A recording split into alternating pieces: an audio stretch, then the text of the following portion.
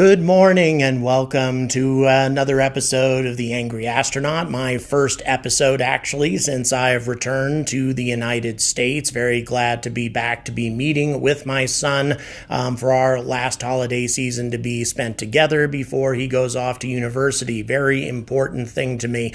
And also, something that's incredibly important is the 20 million view milestone that we just hit, and we have a special video for you to commemorate this.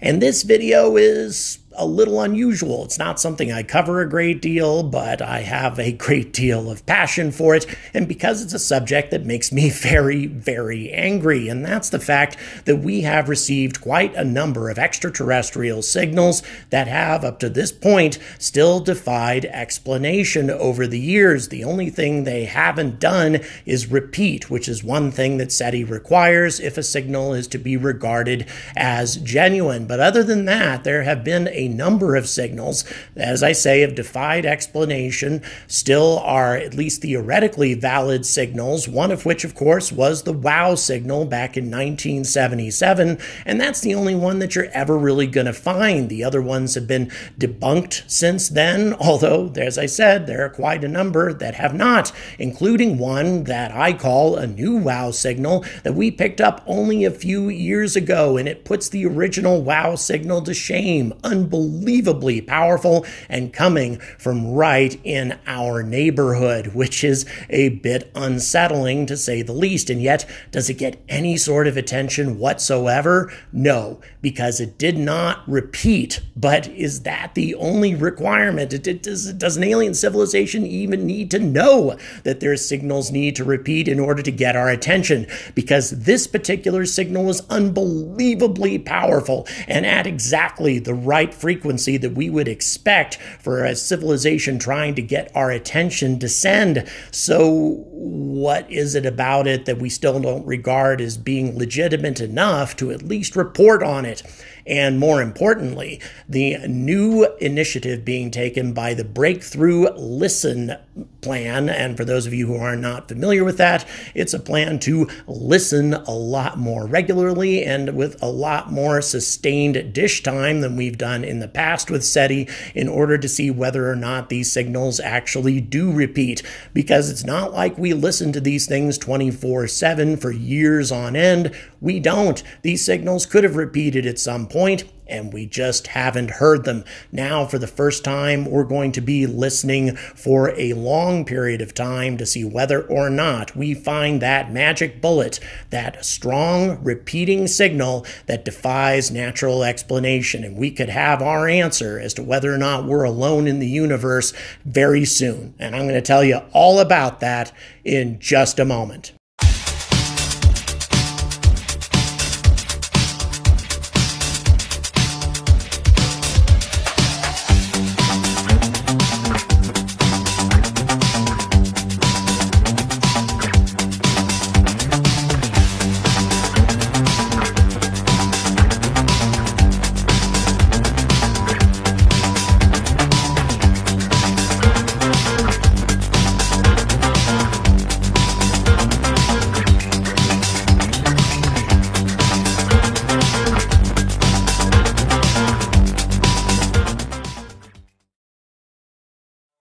This is the main dish at the National Space Center in Ireland. It doesn't function, and I have to admit it broke my heart when I found that out, especially considering that it would require only about 5 million euros to get it up and running. So one of the first questions that I asked them while I was visiting the National Space Center is why not ask SETI to go ahead and renovate this for them? The answer was SETI doesn't have the money, and neither does Breakthough Listen. That came as a tremendous shock to me. The initiative that is the most determined to find extraterrestrial signals and evidence of civilizations beyond our own receives less funding than the average parking ticket for Elon Musk or Jeff Bezos. But is it really worth investing millions of euros in getting a radio dish operable just for the purpose of looking for extraterrestrial signals, given the fact that we really haven't detected anything in spite of all of this listening over all of these decades? Well, this is such a flawed argument for so many different reasons. First of all, we haven't been listening nonstop. Secondly, we certainly haven't been listening to the entire sky nonstop. We've really dedicated very little time and very little equipment to detecting extraterrestrial signals. And in spite of this, in spite of the fact that we really haven't been spending a great deal of time or a great deal of money on detecting these incredibly important signals, we have actually still picked up quite a number of them that have so far defied natural explanation and get very, very little coverage in the media. The first of these is SHG B02 plus 14A. Yeah, get used to it. There's going to be a lot of signals with this kind of coding. But in any event, this signal was detected some time ago, and it didn't really fall into all of the perfect categories that SETI regards as for an extraterrestrial signal. First of all, it was very weak, and second of all, it didn't appear to be coming from any star system. It was coming from a direction between the constellations Pisces and Aries, a direction where there are no observable stars within 1,000 light years. As I said, it's a weak signal, but it was transmitting at the right frequency, about 1420 megahertz, which is the frequency that corresponds with hydrogen, the most common substance in the universe, and of course something that we would assume that a civilization trying to use commonly understood concepts would send to us, a frequency that is associated with hydrogen. So it fit in a number of ways, but there was also another problem. The red shifting of the signal suggested that it was coming from an object that was spinning at a rate that was 40 times greater than the Earth rotates on its axis. That, of course, would be impossible if it was coming from a planet. So given the fact that there was no stellar system in the area and it was coming from an object that was rotating faster than any planet, SETI dismissed it, even though the signal repeated at least 2 more times. This seems to be a very narrow-minded approach, because if it was an advanced civilization, they could have been traveling interstellar, in which case it would have been a spaceship, not a planet, that could very well have been spinning at that rate in order to provide artificial gravity for its passengers. And of course, if it was traveling between the stars, it wouldn't have to come from a planet. Nevertheless, that wasn't enough proof. Not only that, it doesn't get any media attention. And this sort of signal is not, in fact, unusual. There was a particular project known as the Megachannel Extraterrestrial Assay, also known as META, which was funded and spearheaded in part by Carl Sagan and even Steven Spielberg, that picked up no less than 11 signals that once again defied natural explanation. These 11 signals had all the expected characteristics of a transmission from an extraterrestrial transmitter, except that they did not repeat. The frequencies were right, they were narrow-band transmissions, which is what we would expect, but nevertheless, they didn't repeat, and so therefore they were largely discarded. And this is the sort of thing that happened a great deal during the time that SETI was in a much more active state of operation, was actually getting a little bit more funding. But none of these signals hold a candle to what we picked up in 2010. This signal is known as TYC 1220-91-1, which is actually a star,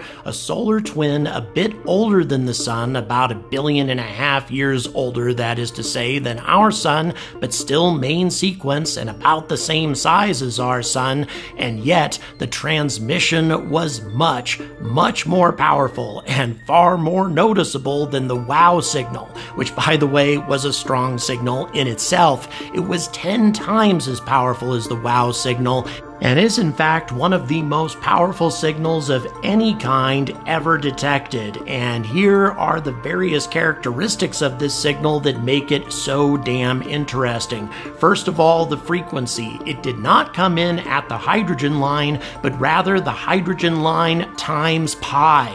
almost precisely. Of course, pi is a number that has no resolution, so it can't be exactly that, but it was so close as to be almost beyond being a coincidence. Not only that, because of the strength of the signal, it's the equivalent of a civilization screaming from the rooftops, trying to get our attention, a beacon of sorts, or perhaps some kind of a warning. We'll get to that in a moment.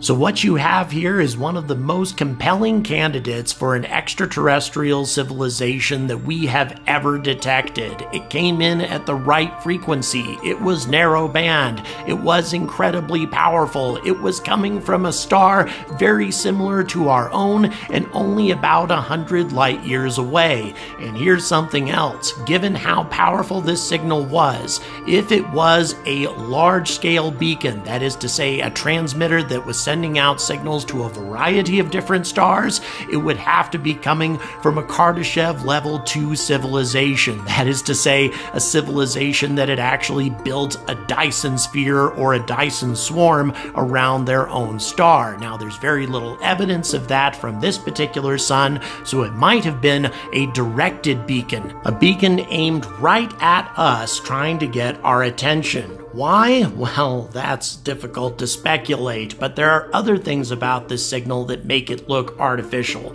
For example, the signal amplitude has what's called a main frequency and side frequencies. The side frequencies are modulated in such a way as to make them symmetrical. That is to say, you have side frequencies on either side of the main frequency that look very symmetrical and very artificial. Again, another very compelling characteristic of this signal to make it look quite artificial. But here's the problem. It didn't repeat.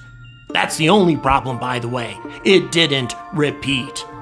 Now, if this were a directed beacon, it would require a lot less energy, but still substantially more than our civilization is capable of. We're talking about a Kardashev level 1 civilization, or a civilization that has harnessed all of the solar energy that strikes their planet. A colossal amount of energy, but still theoretically within the capabilities of a civilization that developed around a star that's over 1 billion years older than our star is. So why the hell does this not get more media attention? Why aren't people talking about this at least as much as the WOW signal, given how amazingly compelling it is? Well, I'm going to get to that in a moment, but fortunately, somebody is finally going to be targeting this star again and many others, and that is the Breakthough Listen initiative. Now, they have been listening since 2016, but with a very limited number of telescopes. That's about to change. They're about to get full access to the Meerkat telescope, which is an array of 64 individual dishes in South Africa, currently the largest radio telescope in the southern hemisphere. Meerkat will drastically improve the number of targets that Breakthough Listen can analyze because the dishes can lock onto up to 64 different targets at once. According to Andrew Simeon, the principal investigator of Breakthough Listen, quote, "Meerkat can see an area of the sky 50 times bigger than the GBT can view at once." Breakthough Listen will access a continuous data stream from Meerkat without interfering with scheduled astronomical research. Instead, data collected from other studies will be fed into a supercomputer, which uses a special algorithm to scan signals that it does not recognize as coming from known cosmic phenomena such as pulsars, stellar flares, or supernovas. And when a strange signal is detected, the researcher can then analyze the signal. This will give the researchers an opportunity to analyze this one very compelling signal from this interesting and nearby star to determine whether or not this signal actually does repeat and we just haven't been listening to it.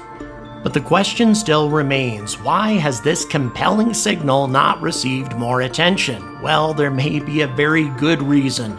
SETI and Breakthough Listen and others may not want to alarm people, because think about it for a moment. If a civilization that can harness all of the energy from the sunlight striking their planet is sending us a signal, why would they be doing that? Would they just be trying to get our attention because they want to say hello?